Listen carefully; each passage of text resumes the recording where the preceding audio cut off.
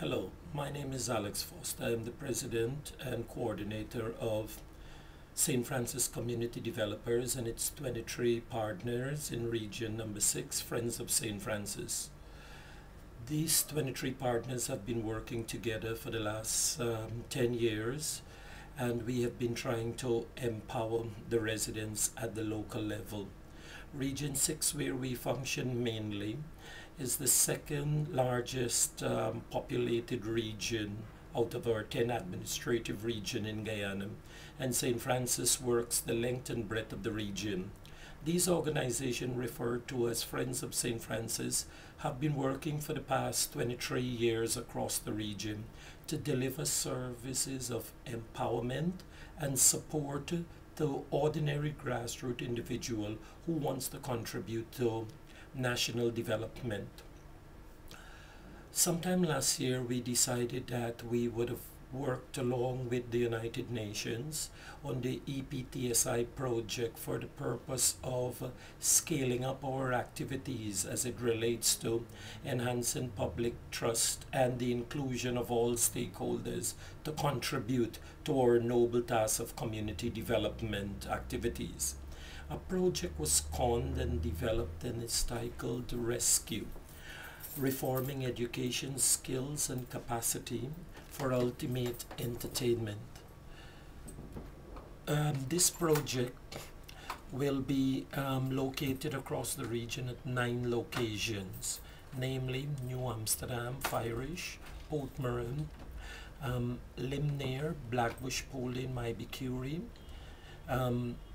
Evesham, Kildonan, 58, and the Amerindian Reservation of Oriala.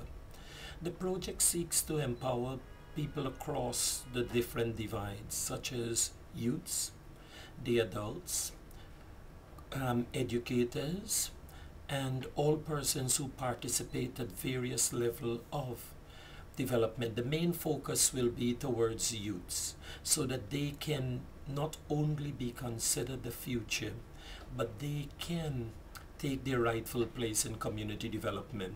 There are a number of areas, therefore, that Project Rescue seeks to involve the youth. And some of the things that we will be doing on the EPSI project with the UN is capacity building.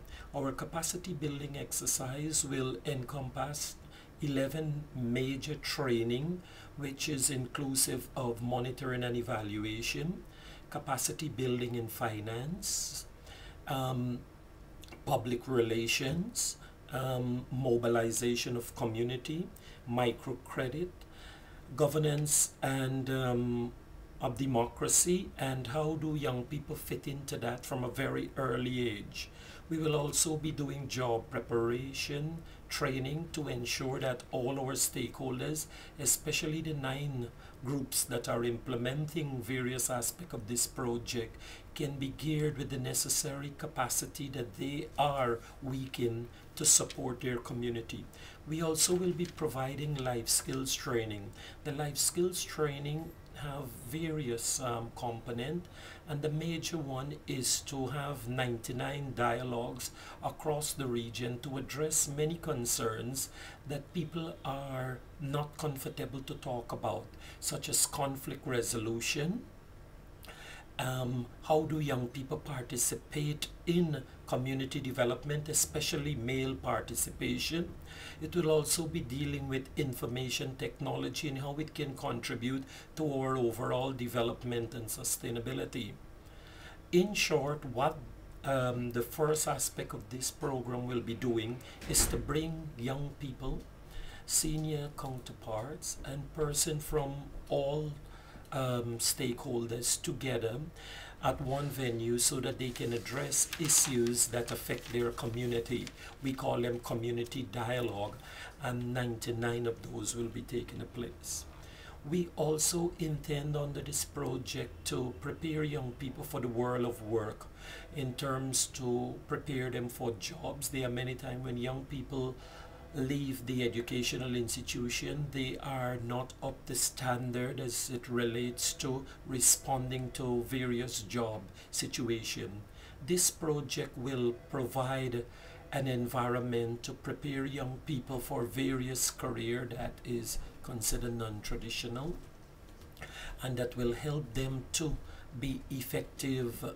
In Guyana, we would normally say hit the ground running, so that they can be able to deliver.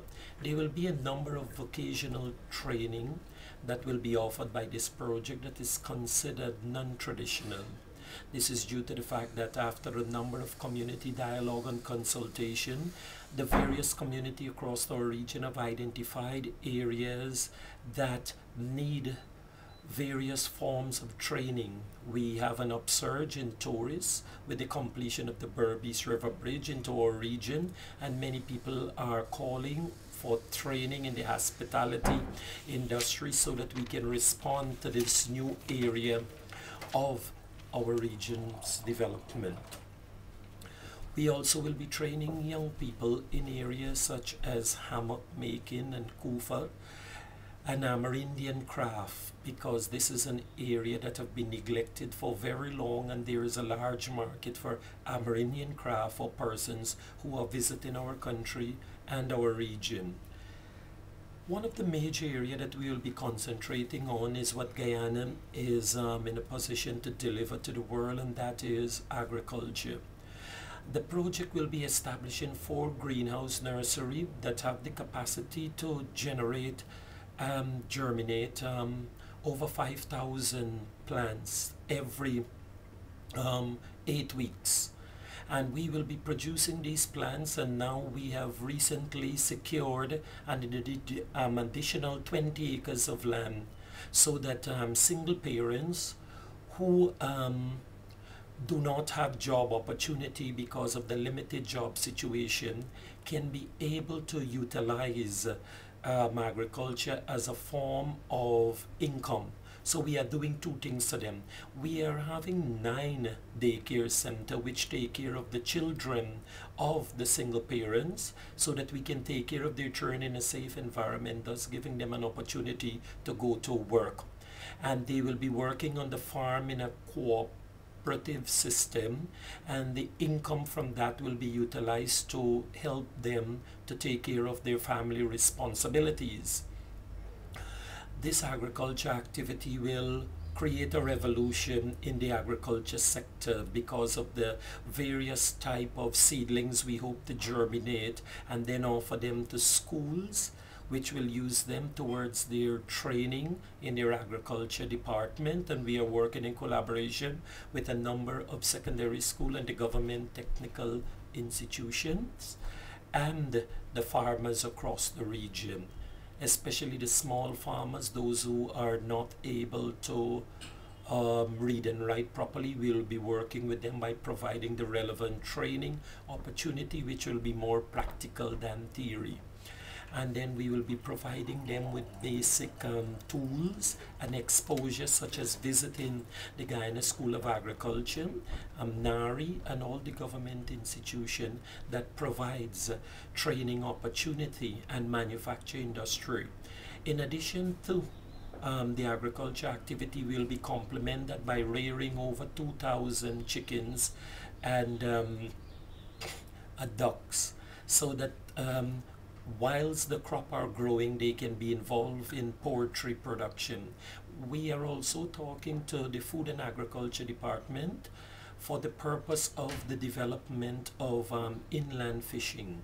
And we hope that with the inland fishing, the development of that, and the poultry and agriculture, we will be able to create a revolution in terms of agriculture for the average and small man. There are other areas that we know that we have to work in, and that is counseling, and we'll be providing counseling training with professional counselors, and sports, because we know that sports mobilize young people, and the Rosalton Youth and Sports Club that is working with us have been able to become the most outstanding sports club in our country due to its mobilizing ability, producing national and international cricketers. So in short, I can safely conclude that the project is responding to needs at the community level and working with various stakeholders in the private sector, the NGOs, government agency, and all the residents who want to participate in this unique project of bringing together resources, both human and educational, for the purpose of capacity building and living up to the project name of reforming education and capacity for ultimate empowerment.